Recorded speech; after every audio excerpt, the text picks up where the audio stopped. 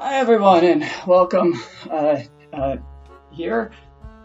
Alright, I'm gonna just interject here right away. I find doing these kind of update videos to be incredibly boring, not only for me to edit, but I never really have much time to say anything about the books that I'll be talking about. And because recently I haven't had the time to continue with the series and going over Descartes' work, I thought I would give an update with the Stygian collection and just kind of in general what I've been reading. More so to just show what I'll be going through after I finish going through the work of Descartes. But I decided to record this after being awake for far too long. I didn't realize how nonsensical I actually came across, but it does make it somewhat a little more entertaining for me to edit. But because I do really like these books I'm about to talk about,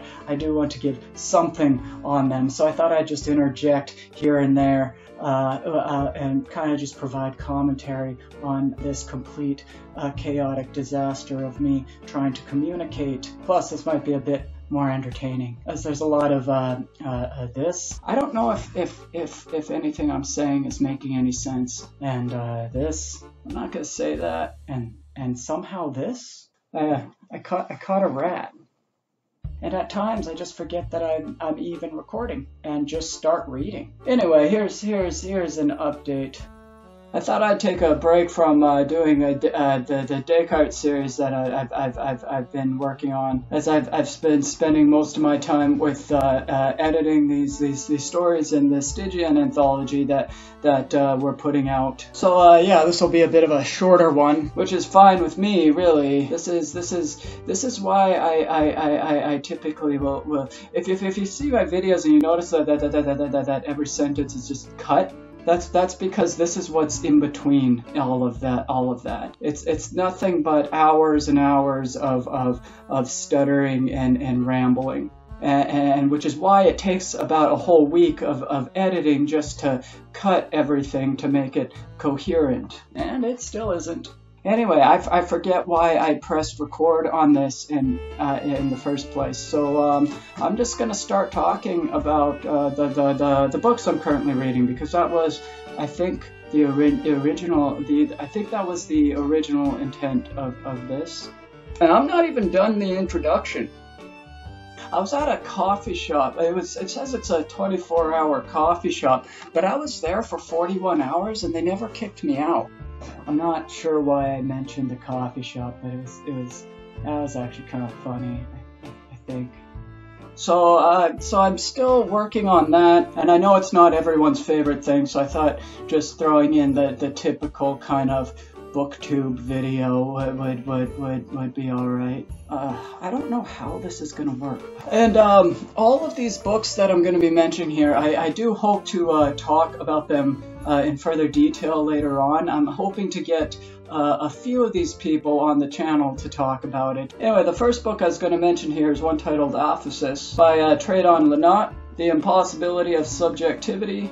I'm not sure why I decided there to say half of the title and then the author's name and then the rest of the title. But yeah, it's Aphesis, The Impossibility of Subjectivity. That's by Treydon, Lunot. It's okay.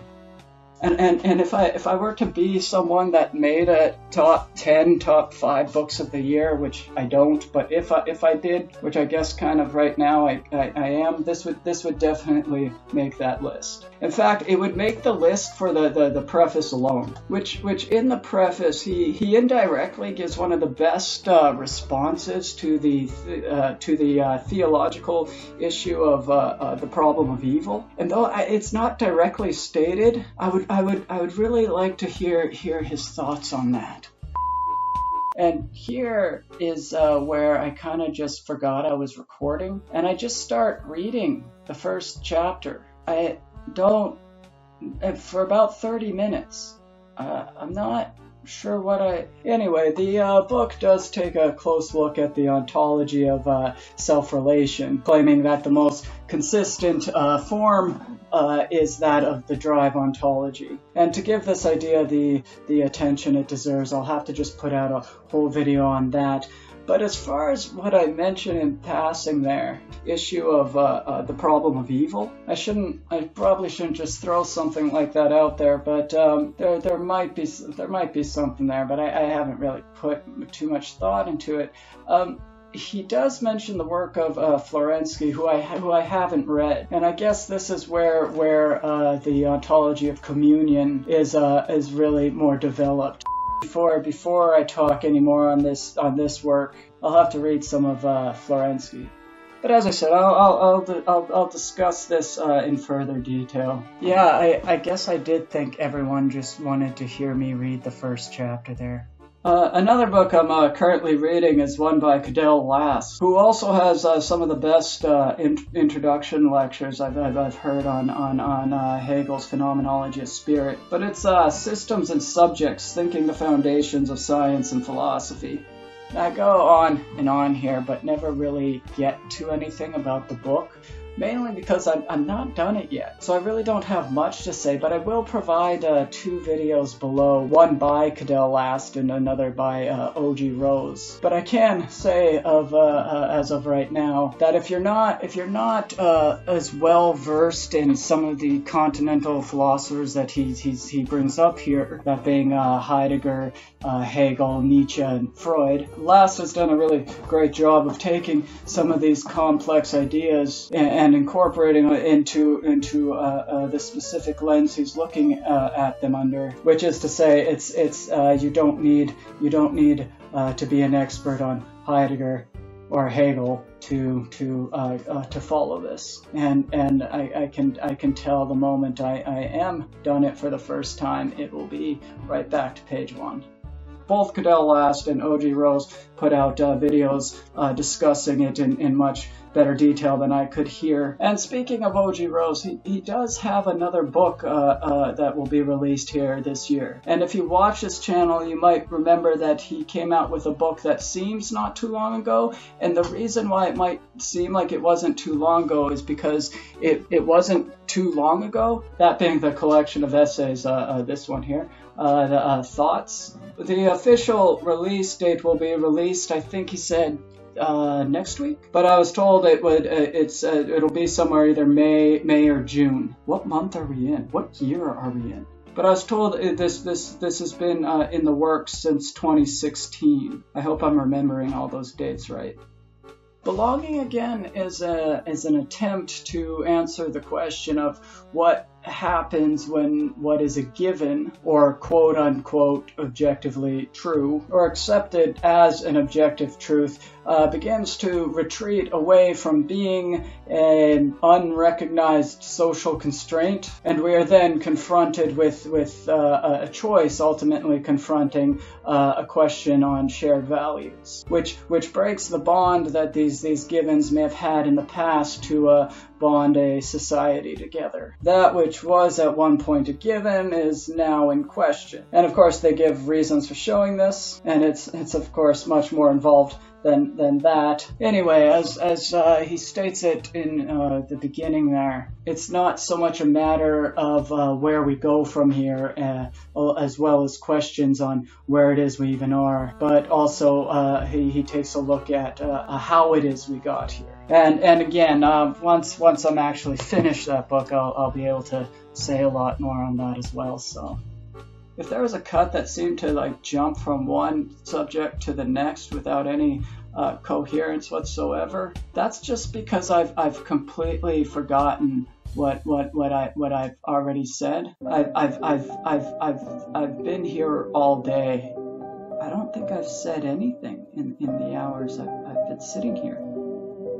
Another thing I wanted to mention, just in case I haven't, if you hear a cat in the background, that's because there's a cat in the background.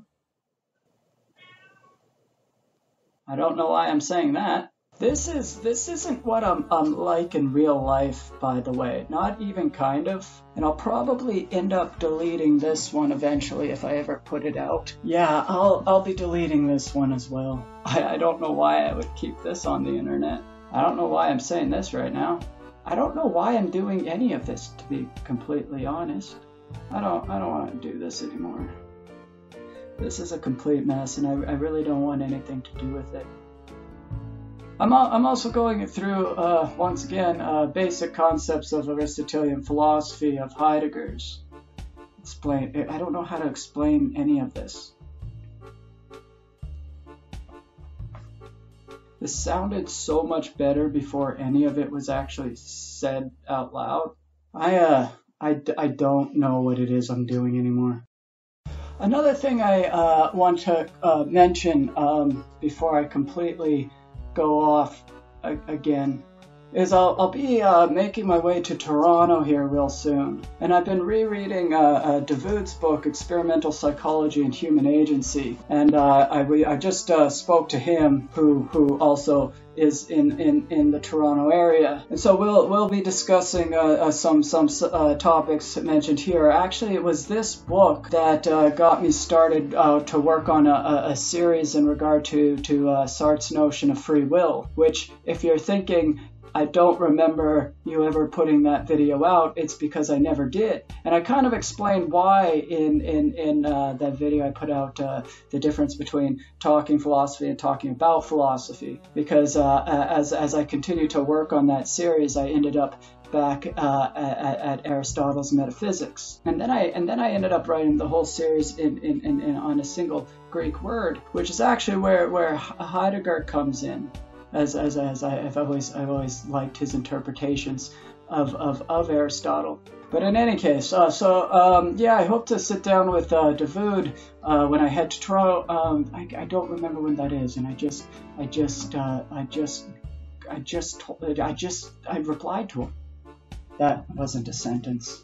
But in any case, I will be talking more about this book, either with Davood or even I might even just put out a separate video and then have a conversation with Davood. I don't know how we're going to do that yet. But in any case, that'll hopefully happen eventually.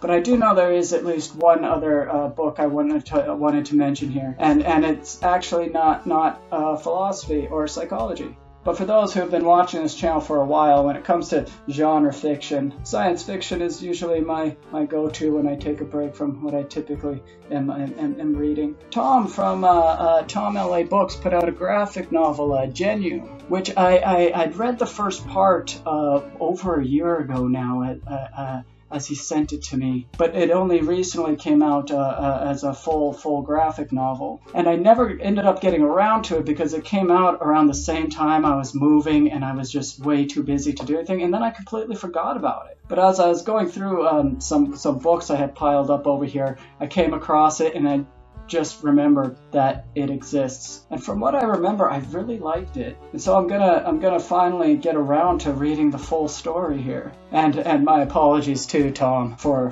forgetting it. I really shouldn't have. But like I said, I received it at such a crazy time that I probably have a few books that I got from around then that I just kind of put in a corner and have completely forgotten about. But I do know Tom, whose favorite sci-fi author is also my favorite sci-fi author, that being Arthur C. Clarke. And Tom being a primary writer of this one, I can safely assure it's going to be worth the read. So yeah, I think I should probably be done rambling, even though I don't know if I said anything. So yeah, this is just going to be a collage of the last few hours of my performative nature of existence. I kind of want to just make a whole series of videos of just single lines taken from philosophers that are completely out of context. A line is indeed destroyed by being divided into halves. They also said that the bodies in the heavens are 10, and since there are only observed to be 9, they made the anti-earth the 10th. It would be like taking issue with a vegetable. Anything that is produced by something, and by this, I mean that from which the origin of the production comes. Yeah, I don't think that needed further explanation. That's all just from granted a terrible translation of the metaphysics. Anyway, I've wasted a lot of time today. Well, I guess that's it. And I think at this point I'm just stalling because I know what comes after is somehow even worse, and that's just the editing of it all. I think with the more serious videos, obviously this not being one of them, I may just start putting up a photo and just speaking over it, because I can't do this anymore. No, I'll continue to suffer through it. I mean, I'll be doing it one way or the other. I can't remember how exactly I ended that video. In fact, I can hardly remember recording it at all. Anyway, I'm gonna go now. But yeah, the next video I will be back with Descartes, not literally, but talking about his work. He's actually never been here, unless. No, that's not possible. Where did that rat go?